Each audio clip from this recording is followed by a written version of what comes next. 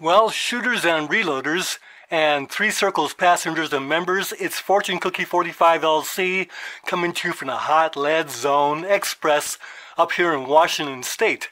And what you're looking at is 2 boxes of .303 British ammunition that I was able to get up here in Washington, and couldn't get this back home either through the mail or at any store. But up here in Washington State, yes. Anyway, I was going to test these, but then, talking about testing, this test came up.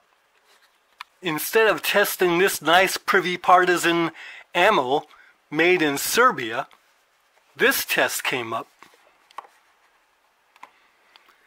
And that's because I was at a event that had about 1,200 people in it on Saturday, and then came down with some symptoms on Tuesday, got myself tested, and this is what the test looks like. So these home test kits are really good. You take this swab and you go ahead and take samples in both nostrils. You only need to go up about 3/4 of an inch.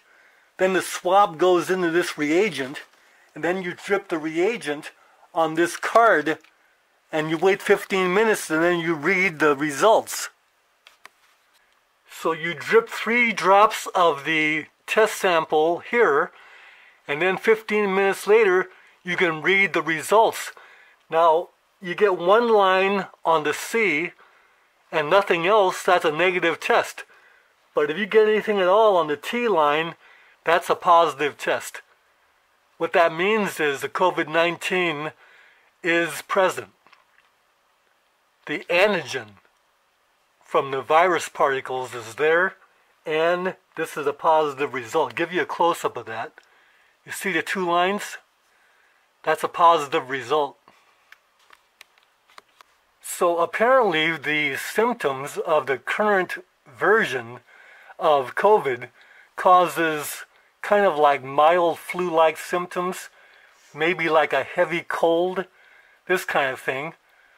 I would say that having had pneumonia in the past, that's very stressful, because pneumonia hits in the lower lobes of the lungs, so it's really deep, whereas the COVID-19 variant that's now happening hits the upper respiratory only, apparently. And the danger is for patients that have existing conditions or have some serious health issues already. And for that, you've got to be afraid of almost anything that could be very bad for those kind of patients. But COVID-19 would be included in that. But for most healthy individuals, it's kind of like a light cold or a heavy cold to a light flu. But because of concern for me, because I actually had pneumonia back in the early part of 2020, the Paxlovid was recommended, prescribed for me to use. And what this is an antiviral, one of the newer type of antiviral treatments for COVID.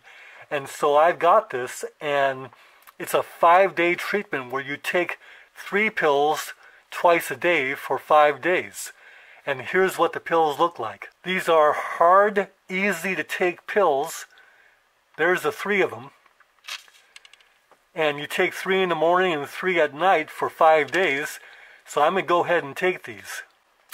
Okay, so I took that, but then I'm still under quarantine because, as you can see from the test that I just took, that I'm still positive for the virus. So quarantine it is.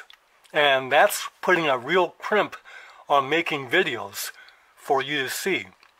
But I'm doing well, not really feeling bad at all, moving around, reading books, but no reloading or going out to the range, this kind of thing. Quarantine is the name of the game.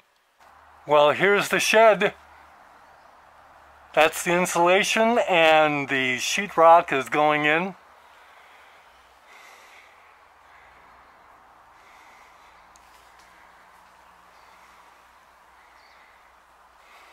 And And from the other direction, there's the scaffold.